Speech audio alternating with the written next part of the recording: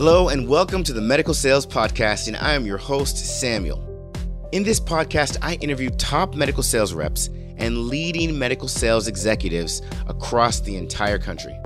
And it doesn't matter what medical sales industry, from medical device to pharmaceutical to genetic testing to diagnostic lab, you name it. You will learn how to either break into the industry, be a top 5% performer within your role in sales, or climb the corporate ladder. Welcome to the Medical Sales Podcast. Hello and welcome to the Medical Sales Podcast. I'm your host, Samuel, and today we have with us another special guest, and he goes by the name of Rob Ciaramirato. Now, my personal opinion is every episode, every guest we have on this show is special because they're bringing value and they're bringing you a perspective, information, and even a lifestyle that's going to give you that much more on what it's going to mean if you decide to take that step into medical sales, or if you're already here, how you navigate through your career and be whoever you want to be. But this episode, I'm going to put a little extra on it because Rob is an amazing individual. He was a diagnostic sales rep, so a diagnostic sales rep in the cancer space. And he was a sales rep in that space for 4 years, then gets cancer, has that experience, and goes back into the field. I'm going to leave it there. I'm not going to give it away, but this is a very powerful episode. We spend a lot of time on perspective. We spend a lot of time with that story. And I promise you right now, you're going to learn something that you probably haven't learned before. You're going to hear things that you haven't heard before, and you're going to have an appreciation for how your life can look. As always, we do our best to bring you guests that are doing things differently in the medical sales space. So I really do hope you enjoy this interview. Hey, Rob, how are we doing today? I'm doing great, Samuel. How you doing? I'm fantastic. Absolutely no complaints. Why don't you tell everybody who you are and what you do? Yeah, my name is Rob Ciaramirato. I am an account manager for Exact Sciences in the diagnostic sales realm. I'm also a cancer survivor, and I'm very thankful to be on the show with you today to talk a little bit about my career and my life experiences, more importantly. I mean, we got a lot to dive into. I'm excited, but we're going to take it step by step. Let's talk specifically about your role in the diagnostic space.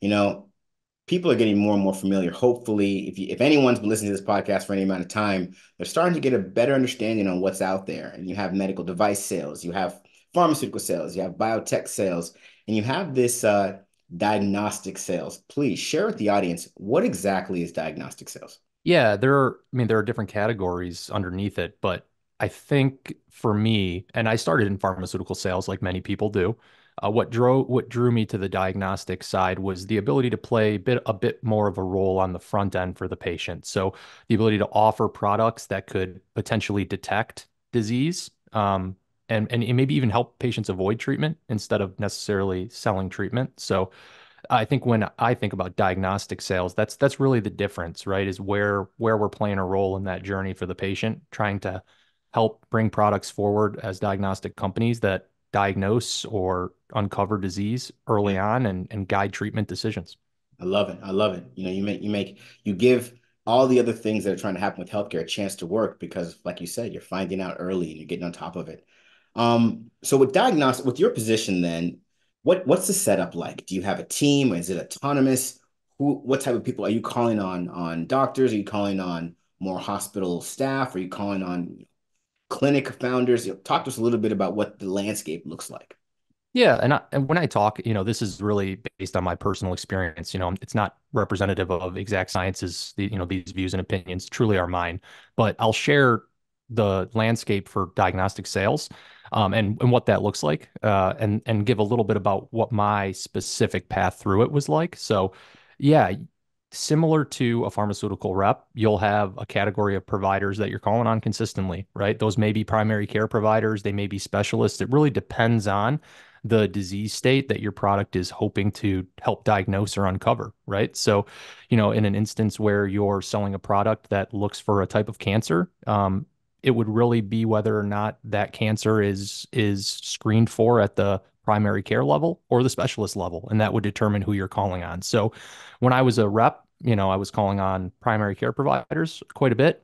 And then as my career progressed and became a manager and managed reps that called on primary care providers, and then began an account management level of experience, began working with health systems, partnering with different specialty divisions that played in the different roles of the cancers that we focus on. So really, it's a mixed bag. But the idea is to partner, or at least to begin to work with the providers that are looking for that disease at the ground level, right? So, and that varies by disease state, by product state. Got it. Got it. And it's safe to say, though, that your primary target are oncologists. Actually, no. So it's an interesting Okay. question. Yeah, Yeah. yeah. So really, by the time a patient gets to an oncologist, right, they're going to be treated for whatever cancer they have. I mean, that was certainly my experience. But the majority of diagnostic companies are really working with providers who are hoping to weed patients out or elevate them to oncology or whatever specialist needs to treat that disease. So a lot of times the products used for diagnostics or screening are used at a primary care level. So it is primary care Man. physicians Oh, that are wow. looking in the general population, right, to help determine if there's disease there. And if there is, then we know we need to elevate them to specialists, and so on and so forth. Wow.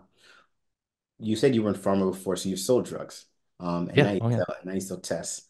What's the biggest difference? The story. Truly. You are, I believe the best representatives tell great stories, and you have to tell stories about the people that your product supports.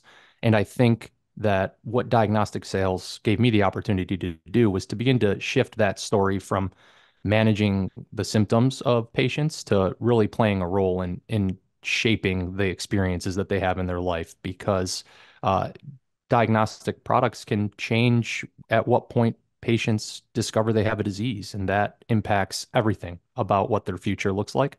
So I think that's it, is the story to me was one that was easier to connect to, just because it allowed me to feel like I was really shaping a patient's experience, more so than just maybe symptom management. Okay. Now we're going to get into it. You've had cancer, and you beat cancer. And I can only imagine that being a cancer rep and then getting cancer and then going back to being a cancer rep, I can only imagine that it was just different, man. I mean, it had to, no? Great for career progression. Let me tell you, like if you're at a cancer company, go ahead, get cancer. It'll really help you climb the ladder. No. It was bizarre, truly. I had spent about 4 years working in the cancer space before my diagnosis. And yeah, talk about an odd whirlwind, right? You spend virtually every day talking all day to providers about cancer, and then you're staring at a provider and they're telling you that you have cancer. I mean, it was weird. Profound. So what I want you to share is, I want to know, how were you selling before you had cancer? And then when you got back into the field, how did you do it differently? Yeah, it's a great question. I think before cancer, like many great representatives do, right? I would focus on the stories that the product could tell, that the company had designed for us to tell using the data, right? And those are powerful. Like, you have to sell with data, obviously in the medical space, or else your product has no validity. Right. But the biggest change for me afterwards was the emotional connection to the patient experience. And I wouldn't always necessarily have to share that I went through it in order for it to be impactful. It- no matter what product you're selling, medical device, biotech, or pharmaceutical, there is a real patient experience that's being impacted if your product is used appropriately and has the outcome that's intended. And I think connecting to the emotional side of that for the patient, and for the provider too, because they're the ones having those uncomfortable conversations with patients consistently, man, it really changes the dynamic from you being in there and pushing a product to really discussing real life experiences of people. And when you can do that, it starts to feel a lot less like sales and a lot more like people helping people. I can only imagine. So, take us through it. Take us back to, first of all, let's go way, way back, and let's start with, what did you want to do coming out of college? And then we're gonna go through the whole thing, but let's go through it slowly. So what did you want to do coming out of college? How about Beautiful little Sicilian boy born in 1990. No, okay. that? Yeah. Cue the music. Cue the Yeah, music. right. Exactly. Get them off there. So in school, I was 2 years into college. I was still planning on being a history teacher because I had zero direction and was in college mostly because I wanted to have a good time, right? And I was fortunate enough to come across an opportunity for a summer internship with a company called the Campus Special. You heard of these guys? I haven't. No, the Really camp. cool. So Interesting. th they developed a model that was meant to be a competitor to all of the school magazines that sold advertising space. Okay. So the Campus Special was just a coupon book, but Okay. it gave college students the opportunity to spend a summer traveling around their college town and selling small businesses ad space in this coupon book and website and app. Okay. And I mean, I was completely raw. I'd never sold anything in my life No, outside of that's the maybe best kind of sales job to get, considering you never saw anything in your life. insane, and I had no idea the value of it at the time. So I hopped on board, right? It was all 100% commission based, like so many of those great first sales jobs are, So you're only eating if you're selling, Right. and hit the road and learned a ton. Sold ad space for them one summer, and they had a wonderful. I forget what they called it, but it was a program where if you stuck with them through a summer and you were successful, then they put you into like a sales placement program. So I did that the summer after my sophomore year. So I still had a couple years left of college, and they followed me through to the end and they helped me get my first sales job out of school, which was at ADP. So, Okay. most of us get paid by ADP, automatic data processing. Right. So I sold payroll was my first job out of school, and the Campus Special really hooked that up for me. Hired by Chegg. I'm sure you've heard of Chegg. Yes. Like Yes. books, I think they do like selling school books, but I think that's what ended up happening with the Campus Special. But they were my start, and they were an awesome small little kind of grassroots organization that was teaching college kids how to sell. Wow. Wow. So you're at ADP. What light went on that said, but I need to be in a medical sales environment, not this sales environment. I mean, I was walking into every business imaginable, crying in parking lots in my car in between, and I was like, "There's got to be something more, right? There's got to be something more than business to There's gotta business, be Samuel." something more. Um, and thankfully, I mean, ADP is really well known around the country as a wonderful starter sales program. So about a year in, I began being contacted by recruiters from a bunch of different industries. Once one thing I'll advocate for always is to maintain your professional profile online on LinkedIn. It seems so Absolutely. insignificant, but there are very, very talented, motivated recruiters constantly looking for sales talent. So whenever I have younger sales reps or newer sales reps reach out looking for opportunities, I'll say, man, connect with as many recruiters online as you can because they are just a wealth of information and they have positions to fill. So I started to meet a few of them just through inquiries online and got exposed to a couple different industries, did interview with medical device as well as pharmaceutical, and chose to go the pharmaceutical route. Got it. Got it. Yeah. Wow. And I work for Daiichi Sankyo. I don't know if I said that, but I'm fine sharing that. So I was in sales for 2 years at Daiichi. Okay. Okay. So now, I wanna go through with you. And I know you speak on this. Take us there, man. You're doing your job. You're selling.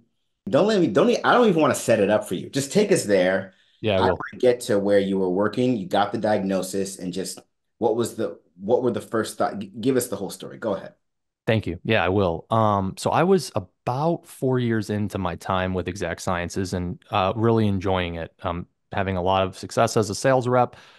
And funny enough, I was about 3 months removed from being on one of the annual trips, right? So had a really good year the year before and was starting to notice that when I was exercising, that I would have really substantial swelling in my left arm, to the point where like we're talking extra vasculature, almost a little discoloration. For a Mhm. hot second, I was like, am I finally just truly getting jacked, right? My whole life it never happened. Am I finally getting ripped? And that was it. It was That not was the case. right. So after putting it off for a few months, I decided to go in and have that arm checked out. And at that point, I'm just thinking it's an arm issue. And they found a DVT. So they found a deep vein thrombosis, a blood clot in my Right. superior vena cava on my left side. So Right. I was 28 at the time. That's a pretty bizarre finding for a 28-year-old. And especially one that was, I mean, I was health conscious, Right. pretty clean diet, Right. exercise consistently. Right. And my primary care provider thought all those same things. So he recommended that I go see a vascular specialist. The recommendation or the wait time for them at that point was like 3.5 months. So they sent me home on a blood thinner on Eliquis. Shout out any of our reps selling Eliquis that are listening. And and that was it. I was told to go wait. So about 10 to 12 days after I had that doctor's appointment, I was just being consumed by anxiety. Like I knew something more was going on, right? It just didn't feel right to me. I shouldn't have a blood clot. Like this can't be as simple as, hey, you exerted yourself too much at the gym and pinched something and now there's a blood clot. So I was really struggling in those kind of 10 days and I stepped on the scale. Since I had been at the doctor, I had lost 22 pounds in those 10 to 12 What, days. So the 10 to 12 days you lost 22 pounds? correct. From the time Because that you I just went to the doctor, because you just weren't hungry or what was going on? I didn't know. So that was a major red flag, right? I mean, you could eat literally nothing for 12 days. You're not going to lose 22 pounds, right? So I knew that meant something serious was going on. So I told my wife, hop in the car, we're going to the ER, right? So I drove to the ER, and that day in the ER, they did a CT scan of my chest, um, partially because WebMD, whatever, I was pretty convinced that I had thrown the blood clot and that I was having a pulmonary embolism. That was in my brain, right? I'm like, I'm having chest pain now. It's Right, got to be that. I'm gonna right. drop dead here, right? So they did the CT scan, and on that scan, they actually found a 13 by 12 centimeter, which I thought was a typo at first, mass in my chest. So that's about the size of a softball. Okay. And it was pushing on my heart, it was pushing on my lungs. I had pericardial effusion. And obviously I'll never forget the doctor's face when he came in the room and said, "Hey, you don't have a pulmonary embolism, but there's a huge mass in your chest." And being in just my work experience and everything, I mean, I knew what it meant. So that was really tough. It was a crazy day, and it happened to be my dad's birthday. So we went to an Italian dinner, Italian restaurant after that Yeah, doctor's yeah. appointment. It was just one of the most bizarre experiences that you could ever imagine. But at that point, the beautiful part is you shift focus. You would have thought that when I found out that I had cancer, that I would have been consumed by fear and anxiety. But honestly, I felt better because I had been living the last 2 weeks knowing that something serious was wrong. And this felt like, okay, we have some direction. Right. Um, let's get after it. So they were pretty clear with me that it was most likely an aggressive cancer. Obviously, they have to do a biopsy to stage it and to get the subtype. So it ended up being non-Hodgkin's lymphoma. Okay. My subtype, and there are hundreds of subtypes. I think there's actually about 100 subtypes of non-Hodgkin's. Some are curable, some are not. So Yeah. some you live with forever, right? If you're lucky enough to survive. So that was another part of the waiting game that was really stressful, was finding out exactly what What is subtype I it? had. Right. Yeah. And mine ended up being a type of diffuse large B cell non-Hodgkin's lymphoma, a very aggressive subtype called primary mediastinal. So that tumor was in my mediastinum. Yeah.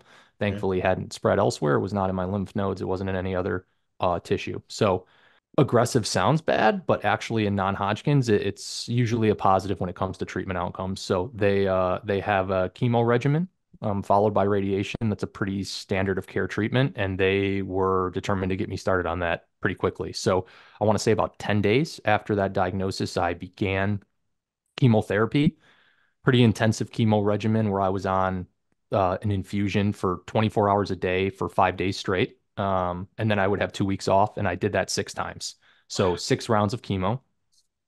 Scan after Over what period of time?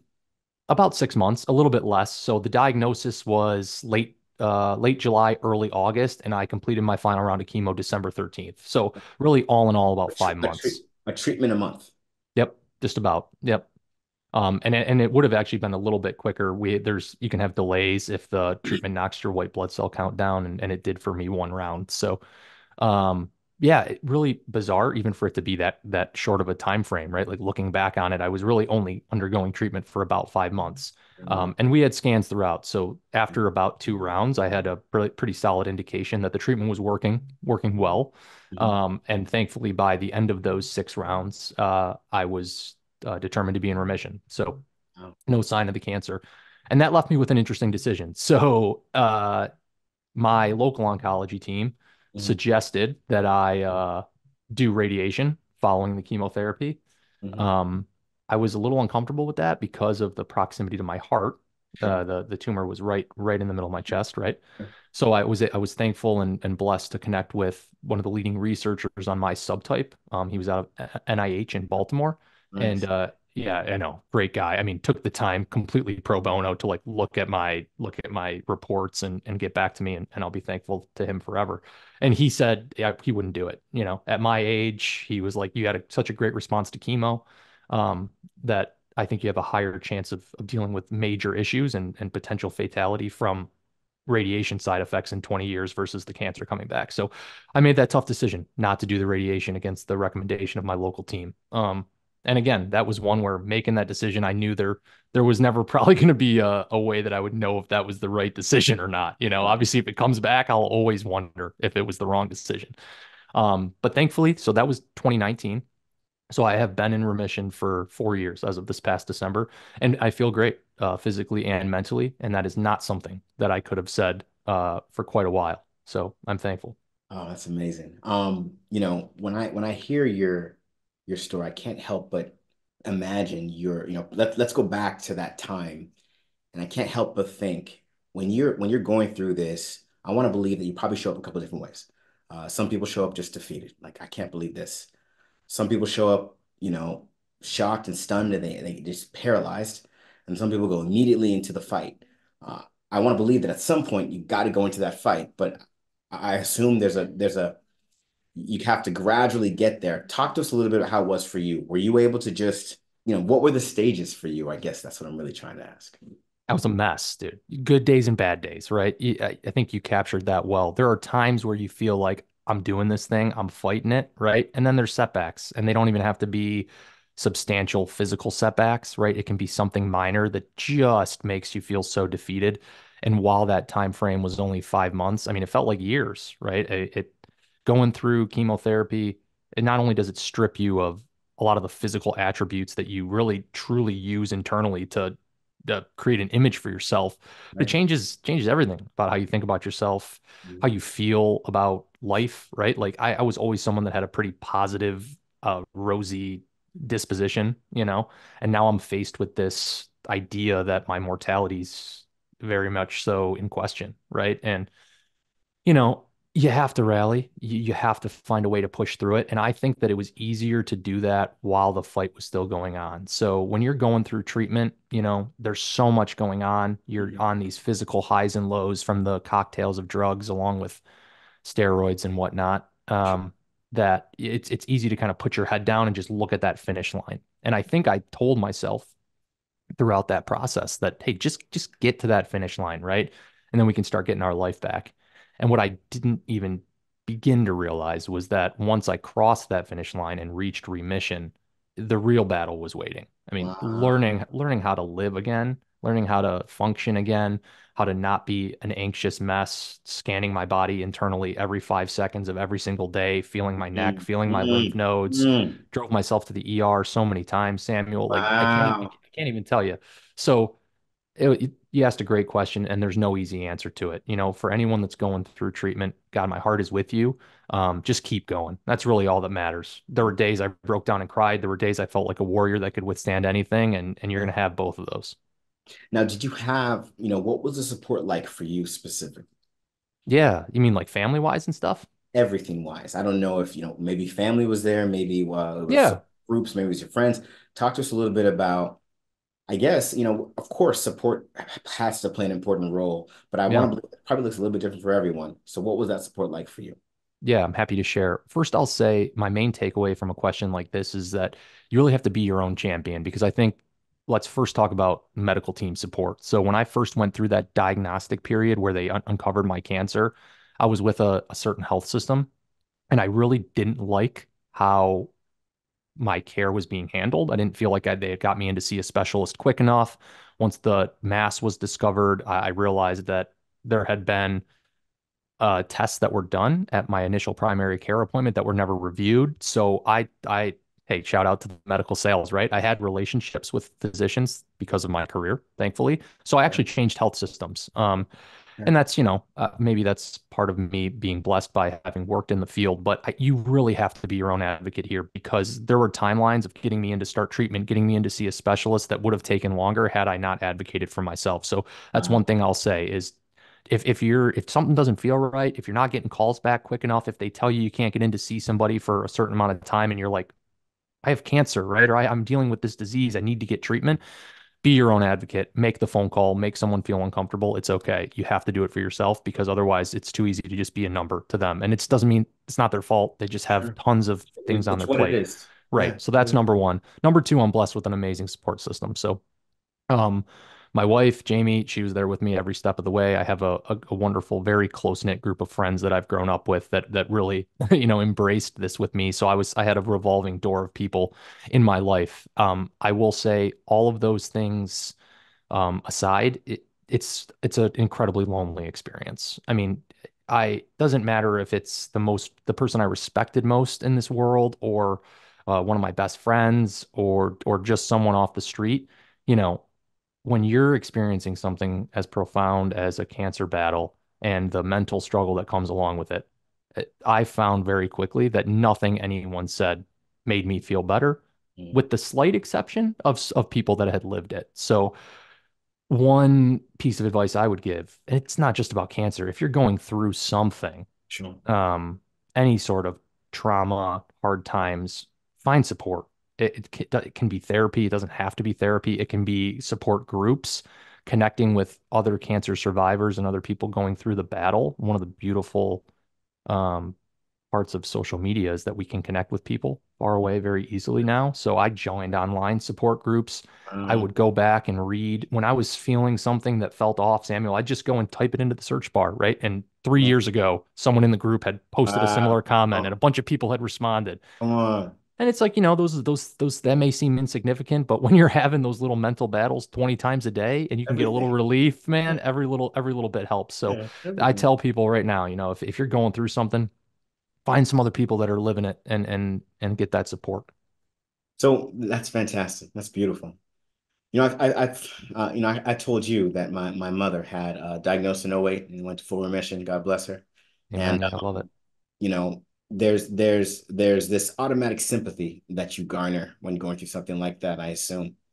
And I've heard people say they didn't mind it, and I've heard other people say they couldn't stand it. Talk to us a little bit about what was your position on that? It's weird. Yeah, you have to take control of it, I think. And that takes a little bit of time, right? When it's early on, there's going to be pity. People can't help it, man. I could show you a photo of me. I promise you right now, you would feel pity when you see Right. it. It's I just there's no believe it. I believe it. I believe it. Yeah, there's nothing you can do about it, and I hear the same things from survivors in the groups I'm in, that they can't stand the way that people look at them or talk to them or the way they make them feel with certain questions. I will just say as a reminder, man, you are the one that's going through the hardest thing, but it's uncomfortable for people. People don't know how to react in a situation like that, especially if they hadn't been through it. So, give them a little grace, and eventually, I promise you, you'll have the chance to reclaim the narrative and start rebuilding your image. I never thought I'd be here looking like a biker in front of you guys, bald and Hey, come bearded, but on. here I am, baby. No more Hey, hair on the come head. I on. got the beard going. Like, you write your own narrative again eventually, I Amen to promise. that with a capital A. So I'll share this. I had a scare. I had a really bad, just I had stomach issues 2 years ago. Okay. And when I say I had stomach issues, I mean I couldn't hold food down for 3 days straight. The doctors couldn't explain it. I went to the ER. I was in the ER 3 times. Finally, Mhm. they did some, searching down there, and the fear was, this guy might have stomach cancer. The doctor was not sure. They had to really get into it and figure it out. And I remember there was about a weekend and maybe 2 or 3 days that we just didn't know. And I kept thinking, okay, what am I gonna do? What am I gonna do about, like, how do I make this work for me? I'm a big believer in, no matter what life throws at you, there's always lemonade to make. How am I gonna make some lemonade? What can I do? And I started thinking about, what do I want to accomplish? And, should I rush to try to accomplish things that I've always wanted to accomplish that much faster?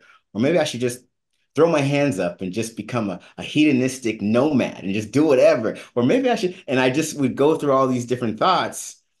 What was it like for you? Yeah. all iterations of that, if we're being completely honest. So, in those periods, and to be honest, it lasted probably 18 months to 2 years post remission before I really got a good grasp on Oh, being in a good place mentally again and sure, functioning without constant anxiety, right? Of course, I sure. was still fine. I was still productive at work. I still maintained my relationships. I didn't burn things down, but I was struggling every single day, probably for 18 months, I would say, before it started to really get better. And I love that you asked this question because it's part of my path through it, and it's part of what I advocate for anyone that's been through so many of the miserable suffering that this world can offer. And I tried the hedonistic approach first. There was a time in early 2021 where I spent thousands of dollars on the most expensive bourbons, and I was just sucking them down. I mean, Wow. that Yeah. was my new That's thing. I was a real. bourbon taster and I was numbing the Wow. pain consistently. Um, and I will say that I would not recommend that approach, even though you may go through it. And what really truly ended up helping me regain control of my life was anchoring to the aspects of what I had been through that I could control. There's a lot that you can't when in cancer. That's just the reality of it. But you can control what you do with your life moving forward and the aspects of your life that are tied to disease. Maybe not necessarily cancer, but there's Sure. certainly manageable disease out there. You can impact your chances of getting heart disease. You can impact your chances of getting certain types of cancer. You can impact your chances of being obese or having type 2 diabetes. So I really anchored to knowledge, consistency, self-discipline, and I began to read a bunch about health. And I mean, obviously, I had a base of knowledge from Sure. working in the field, but not really about what our lifestyle and diets mean for us. And that became my thing. And that doesn't have to be your thing, right? But I think once you've been through something really traumatic, you have to have a purpose, man. There's got to be a purpose that you're pushing forward. Some people really anchor to helping others, kind of like you have here with this beautiful podcast and your business. Thank you. And helping others is a part of mine too. You know that. I love working with people that have been through things. Mm. But for me, in my day to day, it really became about my health. So I rarely drink anymore. There's a lot of bourbon down here in this basement that I could share with you if you came by. So it's not like I never do it, but it's very rare. Sure. And I spend a lot of time really thinking and learning and continuing to gain knowledge about different ways that our life and our diets and our decisions impact our health.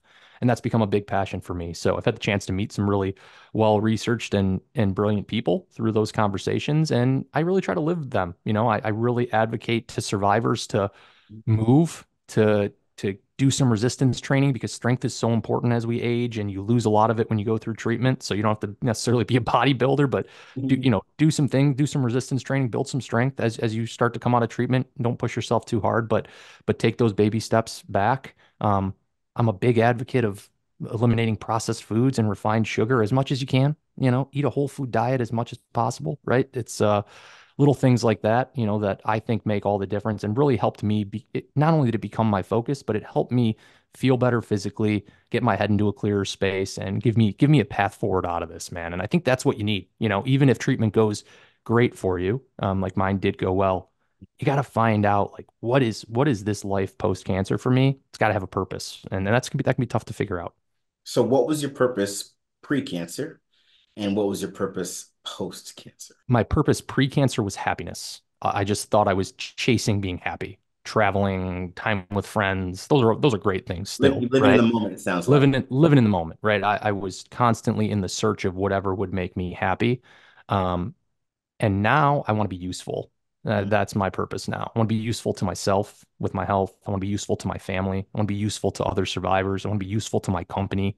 mm, And that's shifted my perspective and how I view myself internally 10 times over, man. Like there are going to be times in life that you're not happy. I hate to break that to you. It goes for everybody on here, whether you go through a battle like me and your mom or not. mm, Um, if you can learn to set the barometer for yourself around being useful, mm. uh, man, it becomes a really fun opportunity to continue to build usefulness through different ways. And happiness comes with some of those. So I would say that's been a big change for me. And I don't have anything figured out. I really don't. I'm learning every day, man. And that's part of the beauty of this. That's amazing. Are you a God-fearing man?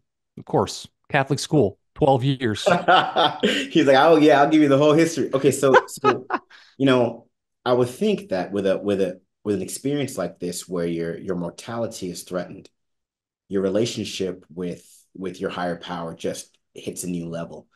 Was that true for you? And if you can share, what was that experience like for you? Yeah, it wasn't what I thought it would be. I did pray a lot when I was going through it, and I feel like in many ways it strengthened my relationship with my spirituality. Sure. But I do think that it also, let me frame it this way. In my search for coping with my experience, I really anchored to some different philosophies. And the philosophy of the Stoics is one that I really enjoy, and it still brings me peace today. Mhm. So while my relationship with, I want to say spirituality, because I don't like to say one religion or another. Like, I don't want anyone to feel discouraged. And I think the presence of religion is less important than having belief itself, right? Mhm. So, uh, my relationship there, obviously, when you go through something like that and you feel like you relied on your spirituality, it can grow. And it did in ways. But what it really taught me was that I can choose to frame the way that I go through experiences, and that takes internal work. And that's work that you have to put in for the rest of your life. But as I began to learn about these different philosophies, I mentioned Stoicism, what it really helped me to realize was that whether it's through prayer to the higher power that you believe in, or through internal reflection and intentional effort every day, when you go through something traumatic in your life or just the stresses of being a human every day, working in the medical sales industry, hey, to break it to you guys, there's a little bit of stress in this industry sometimes. Just a little, just a little. It's called quota. Um, you can frame Mhm. how you feel, how you process those emotions, and how you react. And that was something I had never spent any time on thinking about before cancer. And maybe that's not because of cancer. Maybe it's just because the kid had to grow up at some point, right? I'm still trying to get there. Mhm. But I think that was the biggest change for me is learning that I can truly be intentional about when I experience something, I'm going to feel all kinds of different feelings. I can process those and choose to react how I want to instead of just allowing myself to have an emotional overreaction to all of the things that happen to me. So I know that's a weird way to answer your question about God, No, but no, it's not. It's not weird. It's real. It's real. Go ahead. yeah, that's where it took me. It really did. So it taught me that whether it's through spirituality or through searching internally for those philosophies that bring me peace, I gotta own that part of my life. I have to own how I handle stressful situations, and I have to intentionally work on getting better at them. Or else, what can I expect, right? I can expect to have the same or worse results in those kind of situations. So then, I mean, that's beautiful what you just shared, and it makes me think. So now cancer's in the rear view, life is in front of you. Uh, Resourcefulness and being useful is the new mission. And I want to say you almost developed a little superpower in being able to have anything happen, slow down for a moment and process how you want to step into it. Give us some examples of what that looks like for you now. Yeah, it's intentionality in so many different ways, right? In leadership roles in our careers, it's looking at a situation and speaking last instead of speaking first. It's listening to feedback, and not having an emotional reaction if it's negative. It's, I mean, one of the most beautiful pieces of perspective from going through something like cancer is almost the insignificance of many of life's great Oh, stressors, right? Many man, of the things that would have driven me only nuts. imagine. I can only imagine. Yeah, and that's a gift, man. Like, that's the funniest part, and I tell people this all the time is, of course, anytime you go through an experience and you're able to come out on the other side, like there's going to be gifts and there's going to be learnings from it. And that's probably one of the most beautiful ones is don't let the little things become the big things, you know? There are very, very few true big things in your life, but I promise you your health is one of them. And you'll learn that really quickly if you ever get sick. So the blessing that that's given me is it's removed that unnecessary emotion from insignificant things. But what it has done that I still haven't figured out, and maybe I never will, right? Is it's created this, I don't want to call it a burden, but it feels like it at times, if I'm being completely honest, of a need to do something more significant with my experience now. You know, I have lived this. I have done small Mhm. things to share my experiences. Doing one of those right now with you. Not that your business is a small thing. This is beautiful, but you know what I'm saying. And now I do feel the constant pressure to not waste this, to not just live that hedonistic way, to not just be great in my career, but to really make a difference in people's lives because I've been given this perspective that many people won't have. And if they do go through something significant, that perspective is very valuable. So that's challenging. And it's something that I struggle with every single day. And I'm always working on it and trying different things. And I don't know what that end answer looks like, but that search is now a part of me too. So you said, when you described the drive to want to do this, and not waste the gift that you have of being able to do your life the way you want to do it now. You said pressure. What Give us a little bit, talk to us a little bit about what you mean by this pressure. And sound like you said, did you say building, like mounting pressure? So as the days go by, you're feeling it. Is it in the form of someone saying something? Does it just hit you random? Like, talk to us a little bit about what that looks like, this pressure. Yeah, it's 100% internal. I feel like because of the experiences I've had now through cancer, that I owe more to people. I just do, and maybe that's wrong. I think there are times where I try to convince myself I should not feel that way, and I'm probably making myself have less happiness, right? Again, we don't care as much about it anymore. We're trying to be useful. Let's stick with 2024's themes. Okay. But no, I'm being real. Like I do feel it and I don't know how to get rid of it. And I think I always felt, even before I was sick, that I wanted to do something greater than just, have a career and build that. Like I wanted to impact people. And that is so maximized now. Like the way that I feel that because of my experiences, if I go too long without doing something that is working with cancer survivors or impacting potential cancer patients, I really start to feel like, what am I doing? I'm not using my experience, and that is not a good feeling. So I am constantly exploring different ways to use it, and I get a lot of utility out of them too. So this isn't just Rob being selfless. Like I really truly feel most useful and get a lot of positive utility from helping people that it doesn't even have to be cancer, just that are going through things and that are struggling. Because I've been there, and there's nothing worse. But I'll tell you, I've been through a lot in life. Sitting in a Tim Hortons at 5:45 a.m. with a chemo bag, waiting for them to open so I can order some breakfast sandwiches and crush them because the prednisone is making me starving. That sucks, but it's not as bad as the anxiety after when I was unable to, wake up every day without freaking out. And I know that people are living those things right now, and I'm so motivated to help those people, Mhm. and that can feel like a lot of pressure. Sure. You know what, though, I'd like to say to that, specifically to that is, I almost feel like if that is weighing on you, um, it's supposed to be there. And if you're developing this sentiment, if I need to do something about this feeling that I have, I think that's exactly what you're supposed to do. And the more you continue to step into it, the clearer it's going to get, and of course, the more fulfilled you'll start to feel.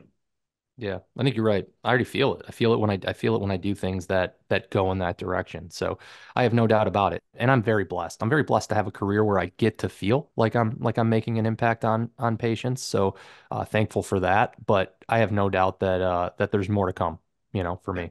Yeah. I want to switch gears a little bit because you shared a nugget with us. Oh boy. Not only did you champion life for yourself, you champion life for a new life. Please share with us what I'm talking about. I won't spoil it. I'm not going to give it away. Yeah, we hopped on and we were just catching up at the beginning of our conversation here before we went live, and I shared with Samuel that we continue to go through the process of IVF to have kids because of my cancer journey. So I'm very blessed and thankful to have a little 2.5-year-old son, Sonny, and we are trying to have more kids, but that is something that's been very complicated by cancer too. So when people talk about the reverberating effects of something like cancer, it's so hard to quantify the impact it has on you, on your family, on people that love and care about you, right? I mean, those webs spread really wide. Mhm. And one area that's been really profound in my life, and unfortunately, this is much harder on my wife than it is on me, is just the ability to have kids naturally, right? And because we're not able to do that, very thankful. I had a good oncology team that did have me freeze sperm before I went through treatment, so we do have options and we're able to go through them. But they're very arduous and expensive and really hard on her, and Sure. nothing's guaranteed in those, right? We've been through many without any success. So thankfully, we got our little guy, right? That's the beautiful, most important part of it all. But it's just a reminder, right, that there are so many aspects of this journey that many people probably don't think about, and your life will continue to be affected by what you've been through. But man, I'll tell you, we could talk about it all day long. At the end of the day, I'm just so thankful to be able to be here, to be able to have this conversation with you. Like those struggles, they're tough, but I wouldn't trade it for the world because it means I get the chance to live and experience more here. Amen to that. On that note, is there anything you'd like to share with the audience? Uh, there's a lot of people listening, I'll set the stage. So there's people that want to get into the industry. There's people that are in the industry, and there's people leading the way, and then there's people that just want to listen to two people discussing real life matters, like we are today. So, what would you like to share, if anything, with the audience? Yeah, I know that the majority of your audience is either in medical sales or interested in getting into medical sales. And I'll just say one of the best parts about selling in this industry is the ability to champion for people. So, I was an example today of a patient that could have benefited from some future diagnostic test that will probably exist at some point, and certainly from a drug that already did exist, or else I wouldn't be here, right? So I'm a big believer in modern medicine because I would not be alive without it. My advice to you would be if you get a chance to interview for a position in this industry, or you get your first job in this industry, or you're trying to climb the ladder in this industry, make it about the people. It's really easy in any kind of sales to focus on the product. But one of the beautiful parts of medical sales is that you're impacting people's lives. You're impacting patients' lives. You're impacting providers' lives. Um, and you're impacting people that you work with's lives. One of the quickest ways to make sure you don't climb at a company is to not be a positive contributor to the culture on your own team. Amen. Man, make it about the people. Make it about the people that are closest to you at work. Make it about the people you're serving with your products. And make it about the people that ultimately use those products to improve their lives. And if you can tell those stories, you will go far. Couldn't have said that better, Rob. All right, we're gonna go into the lightning round. Are you ready? I'm terrified, but let's do it. Let's do it. I'm gonna ask you four questions. You got less than 10 seconds to answer. Oh boy. First question, here we go. What is the best book you've read in the last 6 months? Outlive by Dr. Peter Attia. It's all about health and wellness and longevity. It's an absolute must read. So much wealth of information, all research back. Dr. Peter Attia, Outlive. I'm reading it right now. I'm Are reading you? it right now. I'm almost halfway, but man, I'm fascinated. My sister, she turned me on to that. She's a doctor, and she turned me on. She's like, you have to read this book. It's all about preventative medicine. You have to read. And I started, and you're right, man. It's pretty profound, the stuff in there. He's brilliant. I've read it twice. I'll read it again. He's so good. That's awesome. Okay. What is the best TV show or movie you've seen in the last 6 months? Last 6 months. Right now we're watching the newest season of True Detective on HBO. I am a sucker for true Is crime that and show murder. still going? I watched it years ago with With Matthew McConaughey? McConaughey. It was so Yeah. awesome. And then I They just kind of, stopped. Yeah. yeah, yeah. I was like, Yep. well, yeah, okay. They had a bad season. I think it was season two with like Colin Farrell. Really didn't hit well. Uh, Season three was pretty good, and then they've been off for a few years, so they just brought one back. We don't watch uh, a ton of TV. I hopped in because I loved the first one with McConaughey. This one's really good. Set in Alaska, super creepy. I'm a big true crime guy. Like that's one of my dirty little secrets. Like if I'm driving in a long car ride, like I'm listening to some murder or missing person mystery. That's my jam. So this one, True Detective, really good. awesome. All right. Best meal, and we want the restaurant, we want the place, so the city and the state. Best meal you've had in the last 6 months. Chicago, Illinois, Bavette's. It's a little French style bistro. They Mm, have a 60 some day dry aged ribeye that's got a crust on it that'll change your life. You get to dip it in salt and pepper. It's one of the best meals on the planet. Bavette's, Chicago, Illinois. I'm sold. That's happening. I'm just Get talking about there. that. That is gonna So happen. many good things on that menu. You have to Wow. go. My Okay. brother lives in Chicago. I go every time I visit. Wow. Okay. And then last question. What's the best experience you've had in the last 6 months? Man, it's just time with my little guy. Nothing too crazy there. We're doing soccer with him right now, so just getting to watch him not take instruction well and terrorize other families. It's a real treat. But no, man, it's that's it. It's family time. That is awesome. Rob, it has been an honor spending this time with you today and getting to hear your perspective on life. Very powerful stuff.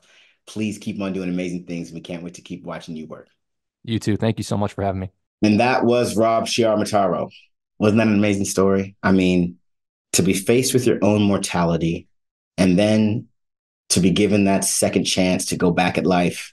I love when he said, just all the nonsense, the things that he used to worry about, the problems, the issues, the concerns, the stressors, and just how little they mean now with this new perspective after going through what he went through.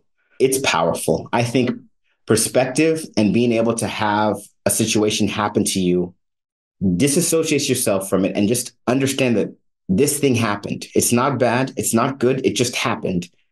How am I going to manage it? How am I going to step into it? How am I going to work through it? That's where all the magic happens. And clearly, Rob had an opportunity to become a true master at it because of his experience. Right now, there are a lot of you listening to this and thinking to yourselves, wow, what if I can be in a position to sell a tool to a provider that allows them to get in front of cancer and literally change someone's life and give them the opportunity to get in front of something that, if they weren't able to, could be the end of their life? Well, you already know what I'm going to say. Go visit evolveyoursuccess.com, fill out an application, and schedule some time with an account executive. Learn what you can do to get yourself into that type of position. One thing I want to add, as you go about your day or night or whenever you're choosing to listen to this, remember that you can do whatever you want in this life. And all the things that happen to you, you get to decide what they mean, and you get to choose what you're going to do with it. On that note, we do our best to bring you guests who are doing things differently in the medical sales space. So make sure you tune in next week to another episode of the Medical Sales Podcast. I hope you enjoyed today's episode. And remember, I have a couple programs that show you exactly how to break into the medical sales industry, become a top performing medical sales professional, and also how to masterfully navigate your career to executive level leadership. Check out these programs and learn more at evolveyoursuccess.com. Stay tuned for more awesome content with amazing interviews.